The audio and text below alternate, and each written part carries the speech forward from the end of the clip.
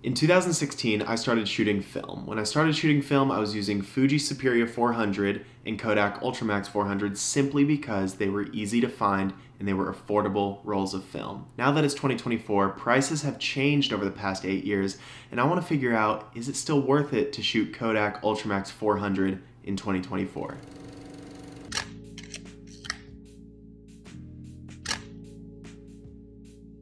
So in 2024, I am hard pressed to find Kodak Ultramax with 36 frames in a single roll for under $9. Some places you can find it for about $8.50, but most places I'm finding it for at or above $10 a roll. In 2023, I shot a total of 3 rolls of film. Not very much, but it's all I really got done. All 3 of those rolls of film were Kodak Ultramax 400. I paid about $30 for all 3 rolls of film, and I paid about $50 for developing and scanning. That's a total of $80 to shoot roughly 60 to 70 images. So let's see if it was worth it.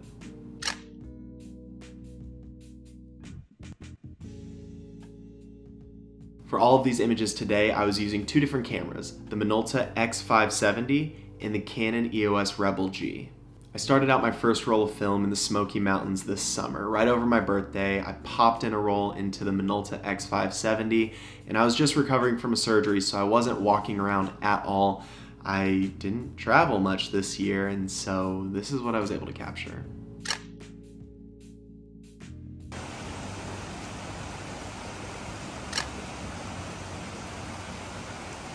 If you've seen any of my previous videos, you've seen me do an in-depth comparison on Kodak Ultramax 400 and Fuji Superior 400, as well as a couple other rolls of film, so I don't need to go into too much detail about the color and the way this film looks. It's classic. I feel like at this point in 2024, everyone pretty much knows what to expect from Kodak Ultramax. One of the things I love about Kodak Ultramax 400 is the gold tones that I get. It's not quite the same as Kodak Gold, but it's warmer than the Fuji Superior and something I lean more towards in my photography. And this shot right here is one of the reasons I love shooting film. A simple light leak over the house overlooking the mountains. Not the greatest image, not the most beautiful image, but something tangible exists in this image for me because of that light leak, and it takes me back to that moment.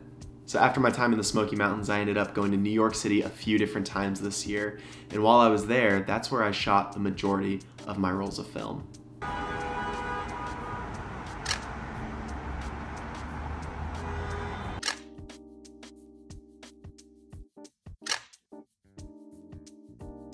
I don't know if I'm just a terrible photographer or I just didn't take enough images this year, but a lot of these photos shot on the Minolta X570 ended up having blown out highlights and were slightly overexposed. And I did the best I could with the light meter not being 100% accurate, but overall I love the glow that I got from these images.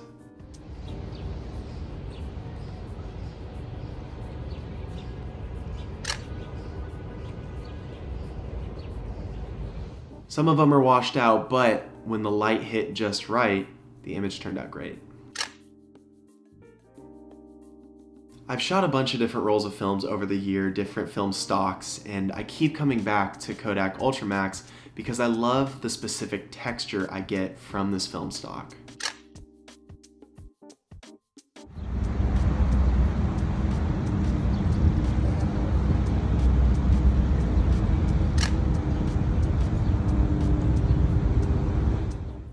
So in my previous video, I told you guys about this photo. This is an image I took on my iPhone, an image I loved. Probably my favorite image I took all year. That being said, when I took that image, I pulled out my film camera to take what I thought was the exact same image, and here's how it turned out. The composition is not at all the same. There's a big difference between them, but it's one of those cases where I do love this image on film, but the digital image just has that charm for me that I unfortunately didn't capture on this Kodak. And when I was taking this film, there was not a ton of light. I was on a moving boat. My shutter speed was slower, so that's probably playing into the softness of the film image. But ultimately, when I got my film back and I saw this image, I was a little disappointed because I love the image I got on my iPhone and was really hoping I got the same thing just with that film charm. Overall, it's not a bad image. I really like it, and I might throw a black and white filter over it, which is a sin for film photography, but I feel like that'll make it look a little cleaner. But all in all, these photos from the boat do have this old nostalgic feel to it that the image on my iPhone couldn't capture.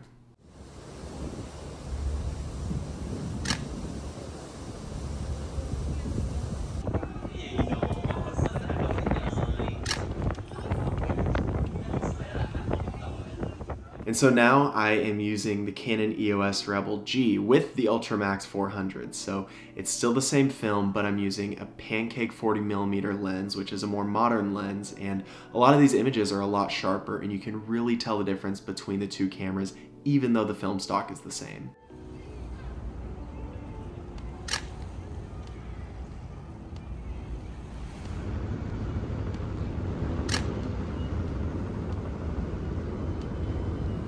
And if I'm being honest, I usually love the dreamy and creamy look that vintage lenses give, but I really enjoy these images from the Canon more than the Minolta on this trip to New York City.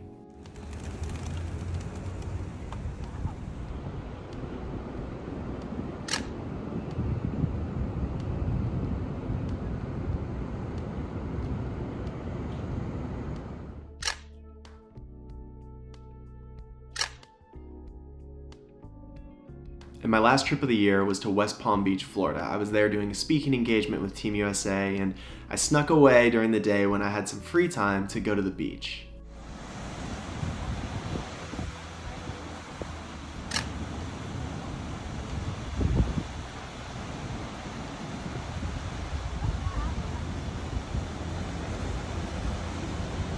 This is my favorite image from the trip. There's a lot of negative space in it, and that's something I've really loved to utilize in a lot of my photography is negative space. I feel like it traps a subject in a corner or in a side or down low, and it's something I really enjoy to have in my photos. I know technically it's not the golden rule and it's not all this structure that makes sense, but it's something that's pleasing to me, and this image is an example of that, where there's just a lot of sky, but you've got the edges surrounded by these palm trees in this building, and it just feels nice.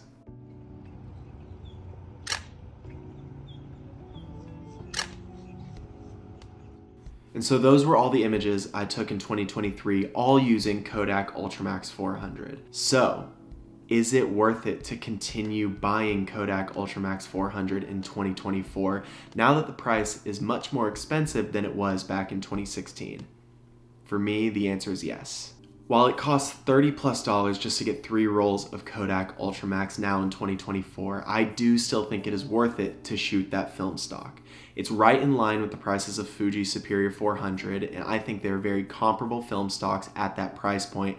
I personally like Kodak Ultramax a little bit more, but given the opportunity, I would still shoot the Fuji Superior because there's not much, if any, of a price difference.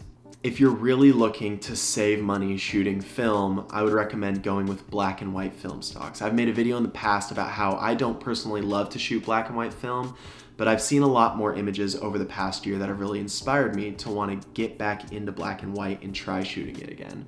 Overall, shooting film in 2024 is not a cheap thing to do. The cameras are getting more expensive, the film's getting more expensive, and it's never really been a super cheap process, but it is a process I believe that is worth investing into. For this video, I got 3 rolls of film that cost about $30, and developing and scanning the images with a lab cost about $50. All in all, I spent about $80 to get these images, and it's not necessarily for me about the final result, but it's more about that process. I love that analog tactile feel of putting film in a camera, taking those images, rewinding it, sending it off, and having that anticipation to see what's actually on those rolls. If you're looking to save money, get a Fuji digital camera that's got the film simulations, but if you want to do this as a hobby and you just love the process and are able to be patient with it and are okay spending $80 to shoot 3 rolls of film, I would highly recommend the Kodak Ultramax 400. And if you're a baller, get the nicer film stocks, Portra 400, whatever, but that's not me. But I would love to know what you guys think down in the comments below. Do you think Kodak Ultramax 400 is worth it in 2024, or is there a different film stock that I need to check out that might be a better option, more cost effective and looks better? Thank you so much for watching. Be sure to like and subscribe for more photography videos in the future. Again, I'm not a professional. I just do this as a hobby. I just love taking pictures and sharing it with you guys. So thanks for taking the time to check out my channel, and I'll see you guys next time.